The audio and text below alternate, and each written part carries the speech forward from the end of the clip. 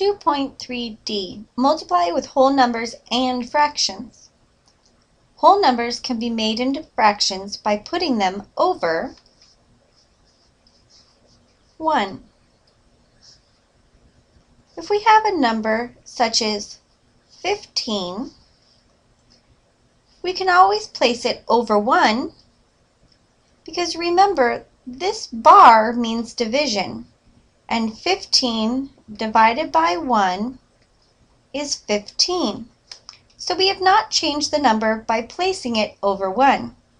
Also, by placing it over 1 will make multiplying with fractions much easier. Let's see this in example 1.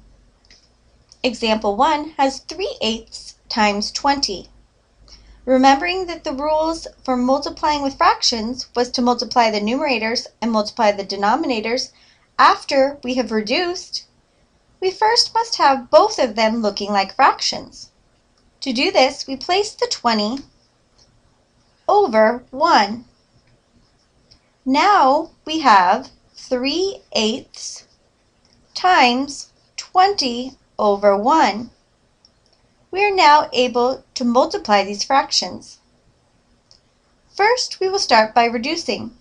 Remember, it is always easier to see if there are any numbers that you can divide out before multiplying the two fractions together. I can see that a 4 will go into both the 8 and the 20.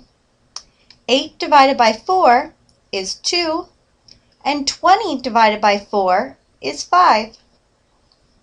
I now have reduced each of these fractions and can multiply.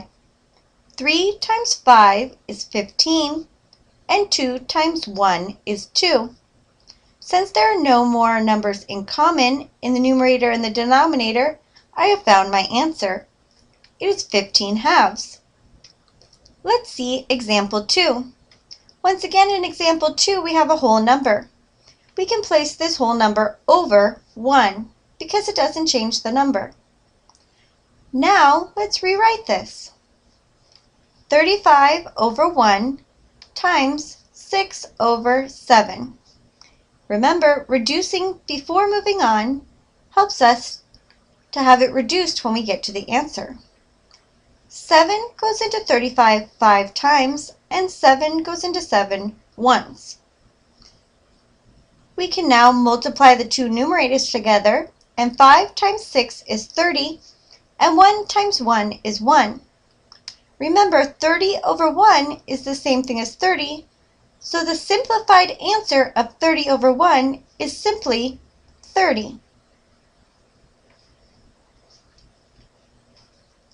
In conclusion, remember that when we have whole numbers, to place them over 1, and then continue multiplying the fractions together as you would normally.